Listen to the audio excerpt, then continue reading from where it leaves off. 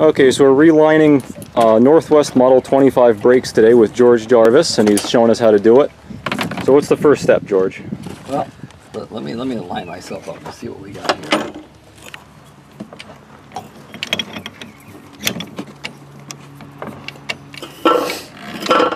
So this is the countersink tool. This is the countersink, yeah. 30 now, kind of late there. No, oh, this is the bishop put in. This ain't the easy thing to put in. Are you going to be here tomorrow? Okay, so this is an old lining. We popped out one of the rivets, and we're setting the countersink. I gotta find the hole. I got a hole in this thing here someplace. See the hole there? Yep. Oh, here it is, yeah. The piece of wood with a hole, we'll line that up. Yeah, line that up, right?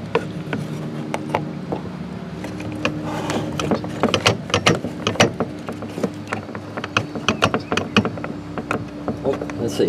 Okay, see I'm bottomed out here? I'm bottomed out. Bottomed out on the stop, yep. Okay, so it's bottomed out. So that should be all set for countersink. Yep. So we can countersink the new holes the same as the old holes. And after you do a couple, right, if you think you want a little bit more, they used to go half the size of the lining. See the half depth the there? thickness? They used to do that, yeah. Okay. But you could skin it a little bit more because they could have got a little bit more out of these. Probably. Yeah. So that's how it's going to go. Run a test sample on the old lining. What's that? Run a test sample on the old lining. Make sure your new hole is going to match. That's a good idea. Yeah, we can do that. Yeah, plastic, to keep them get. So I put this tape on so they don't get a shock. Cause they give you a shock, right? See? Yeah, geez. Gee, George, she must have really liked you. Yeah. Well, I helped her and her son a little bit, Yeah. Her son came up here last year on his motorcycle. And his mother is dead now. I've known her all. She died. She was 93 when she died. And she was one of those facilities. And the drill is still going. Assisted living.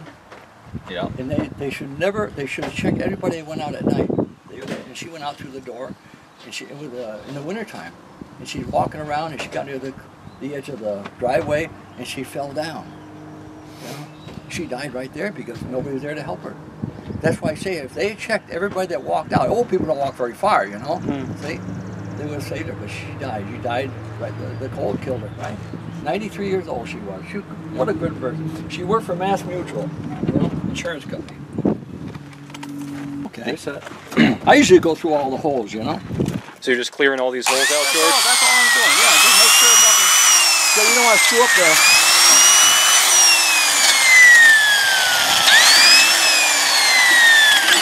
A little bit there,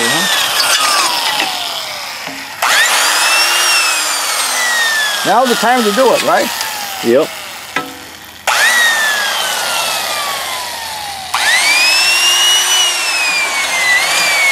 We got a drill. You think it'd be better that way, you wouldn't? Yeah, maybe. Yeah, it's a toss up. I forgot it's been so long I've done this. You could send it out, but you got to pay, Yeah. Because yourself, if you can't do this stuff yourself, then you got to pay somebody else to do it. That's the rule of thumb. That's the cars too, Either got to have the time or the money. I guess so, huh? But I don't trust anybody else to do work on my stuff. Yeah? They hack it. Well, they don't care. That's not the truth, huh? Yeah, that's right. Just like front end alignment. If you ever get your car front end aligned, always check when it comes home. I had my Cadillac done in East Hartford, right?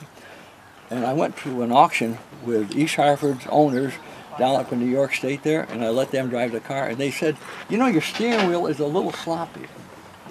I said, I just had a front end alignment. Well, I pulled over the side and I crawled into the car. The guy never put the nut on the pitman arm. Really? So it was just the pitman on its arm way was out. hanging on there. He forgot to put the nut that held the pitman arm, and it came down. That's why we could have been all killed. Yep. Huh? That's why you can't depend on somebody else to do the job.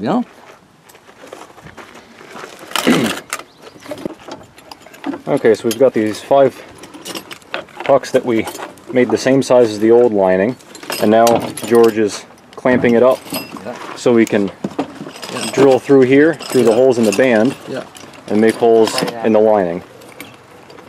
Now you come over this side and drill through, okay? See this here? You're going to drill right through them. Yeah, he can do it, so he's going to be doing it someday himself.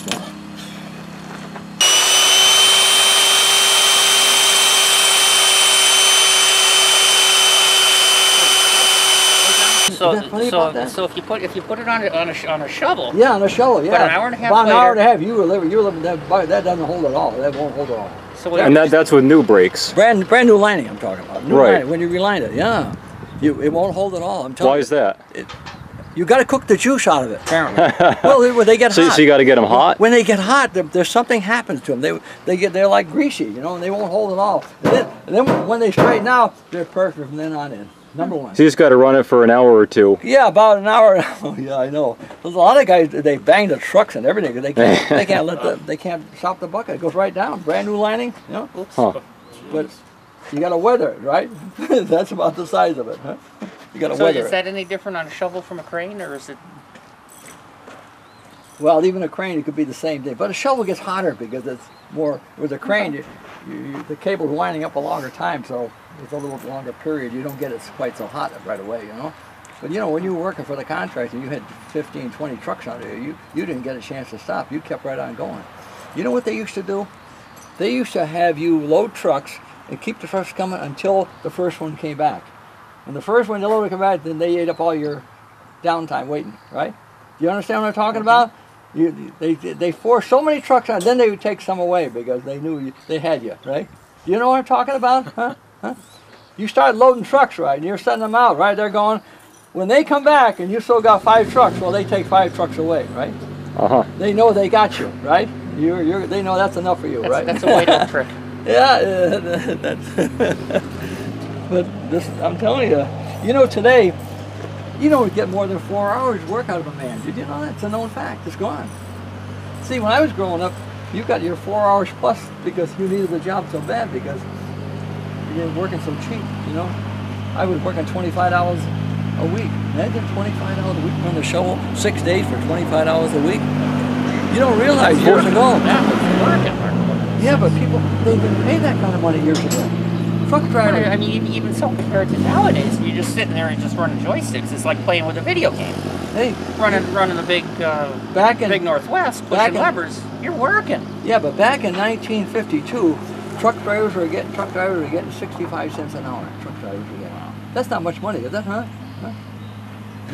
See? So now we're countersinking the holes.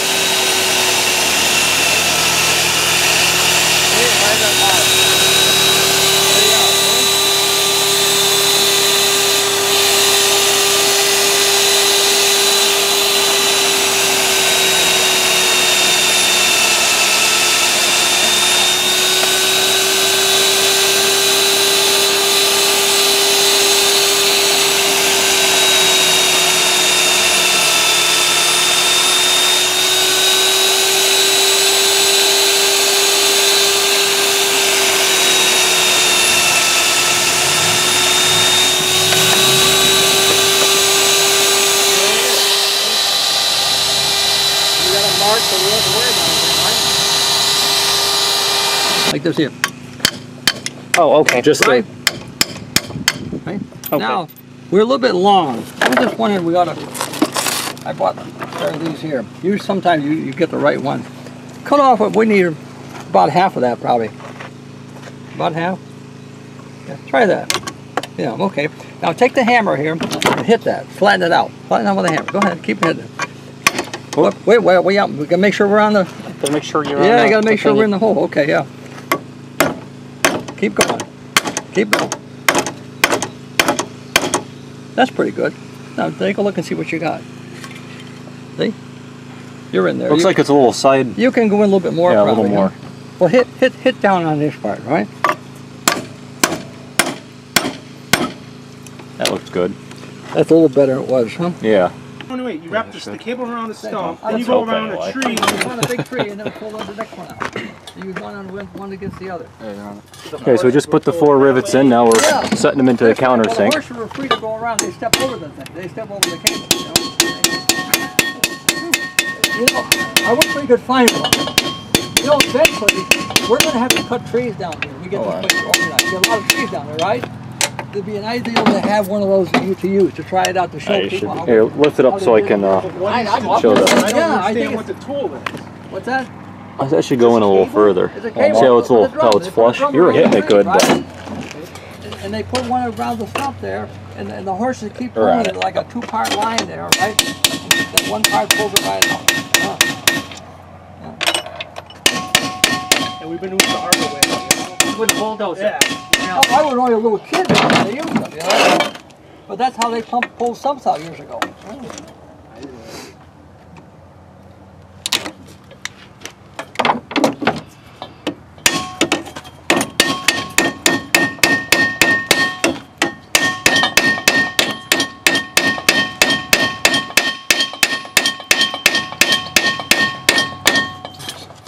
Someday John will be taking it off and he'll say, Going to the high horsepower. "Gee, I did that when I was 17, you know? I don't think that'll go anywhere.